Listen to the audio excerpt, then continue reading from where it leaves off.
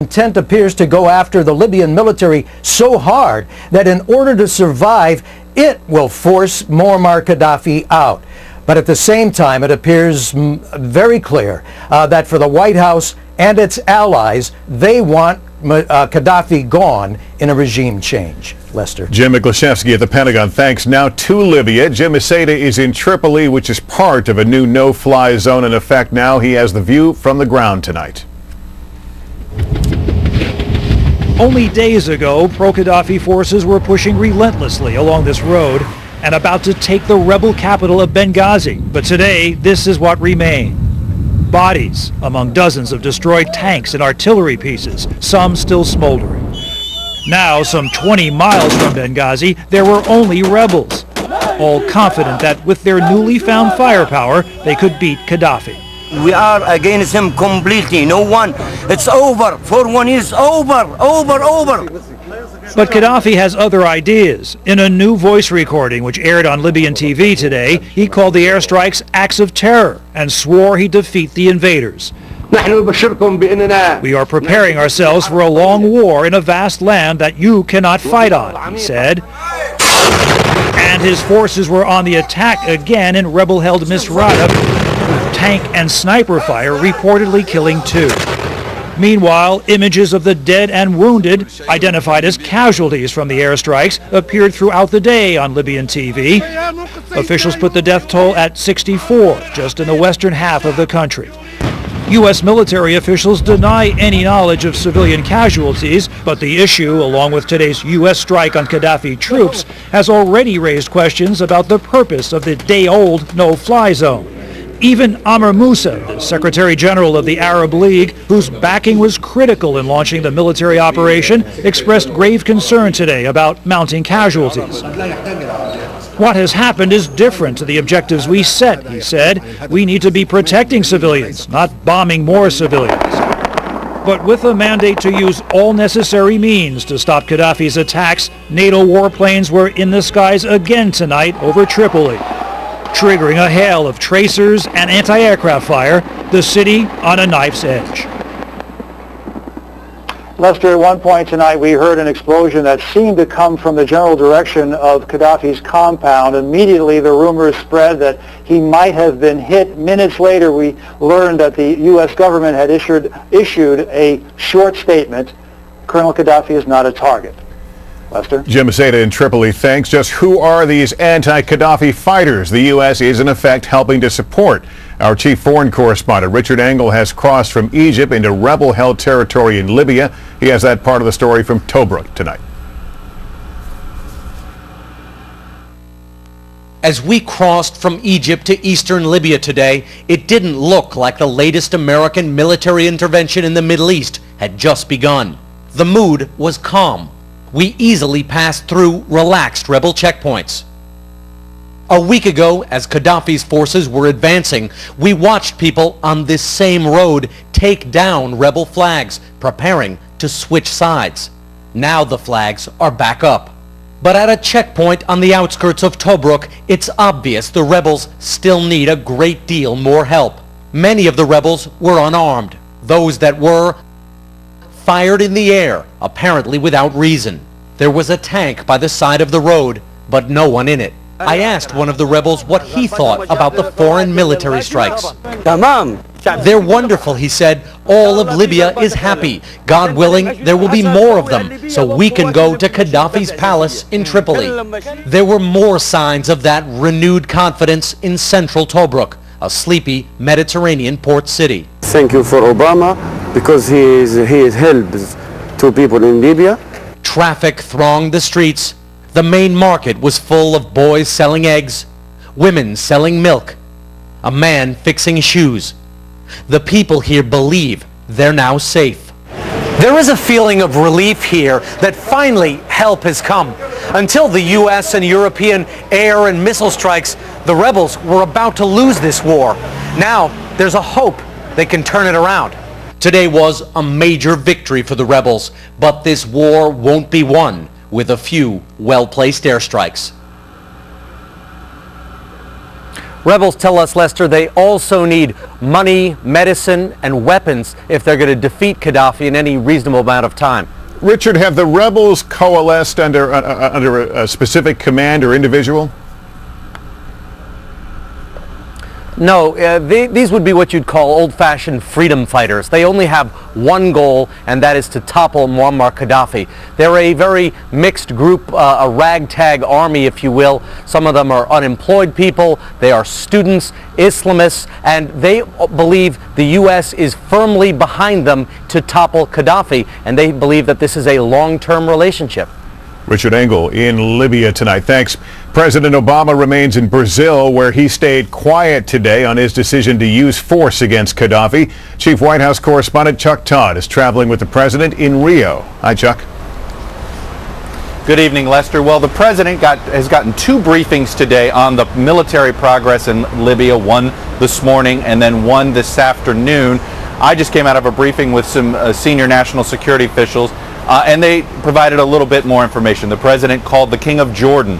Part of that phone call was the hope of getting Jordan to get involved in the enforcement of the no-fly zone in the next few days, which the administration believes they will be able to hand off this military campaign, which is a U.S.-run military campaign. They still believe they can hand that off to an international coalition to enforce the no-fly zone in the next days, not weeks. Part of that phone call to the King of Jordan, trying to recruit Jordan to be a part of this. They want more Arab nations involved. As for the Arab League criticism of this no-fly zone and the idea that maybe it went beyond the United Nations, the administration says that's not true, that resolution, what they're doing, they are following the letter of that resolution and the any means necessary clause, and they also believe the Arab League will pull back some of that criticism. But it's been a diplomatic tap dance today behind the scenes, Lester. You've seen a lot of members of Congress go out today, and the president's been criticized both left and right, some because arguing that he's taken too long. Speaker Boehner is upset that he hasn't done enough consultation with Congress, and of course some of the liberal members of the president's own party are upset that he started yet another military campaign. And to top it all off, here is the front page of the O Globo, the largest paper here in Rio. They're trying to do outreach to Brazil. Well, the headline is that the president comes to Brazil, and translated it says, Obama orders attack on Libya, then shows a picture of the president of Brazil and the president of the United States toasting. So even here in Latin America, he can't escape the story on Libya, Lester. Chuck Todd with the president tonight. Thank you.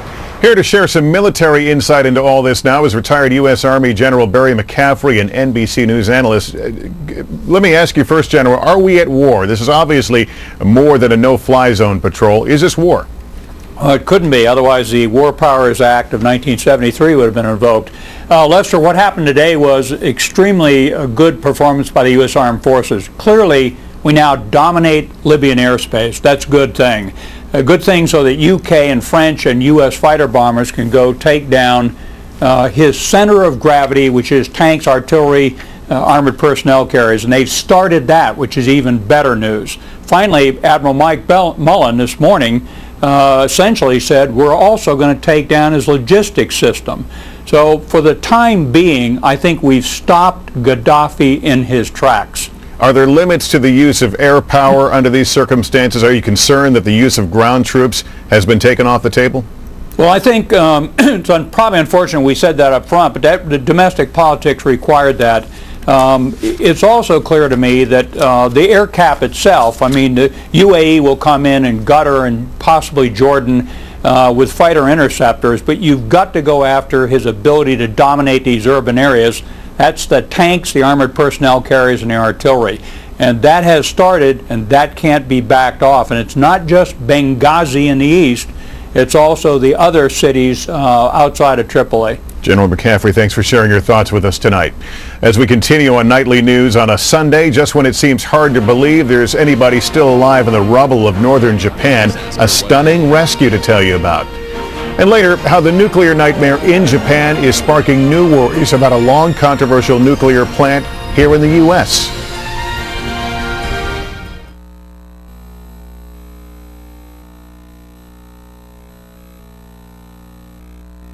An 80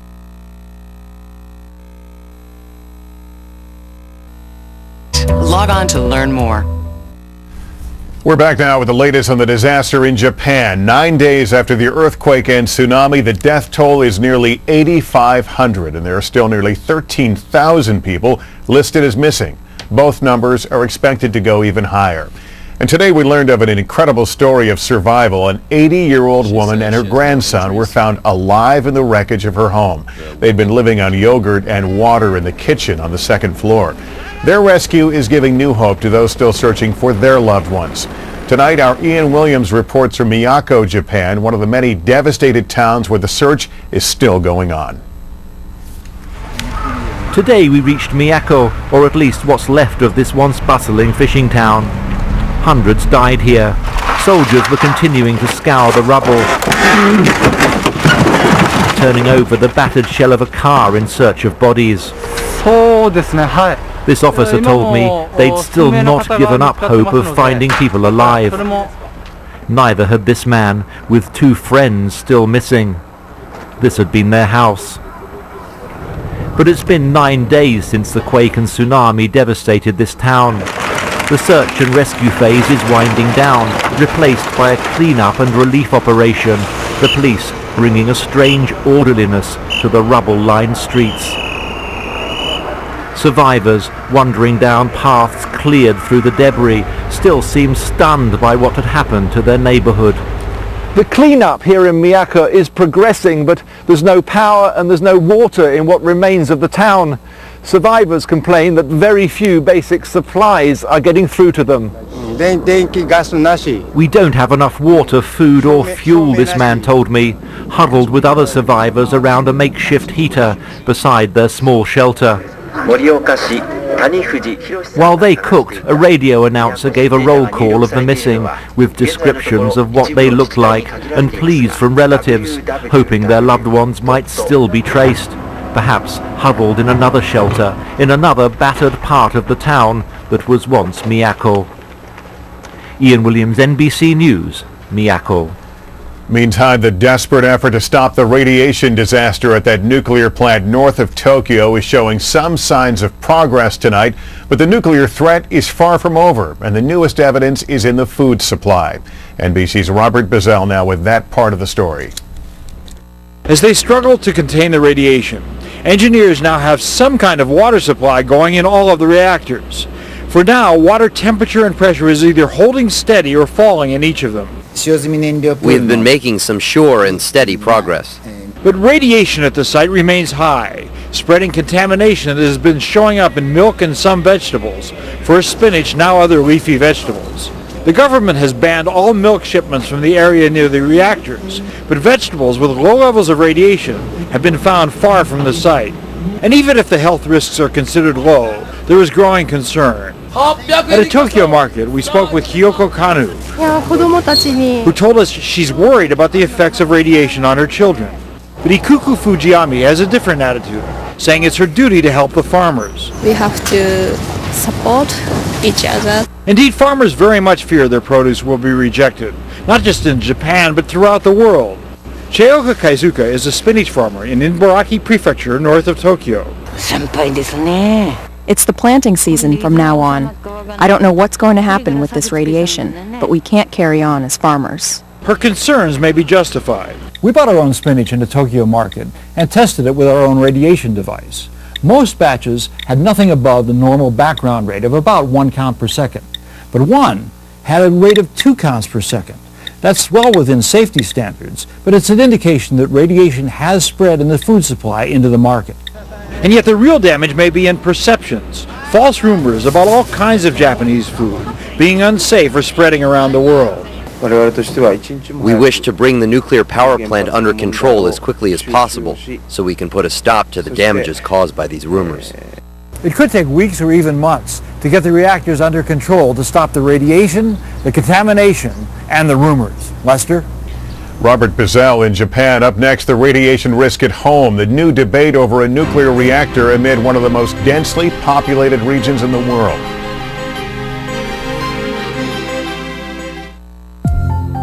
Have you been diagnosed with an irregular heartbeat called atrial fibrillation?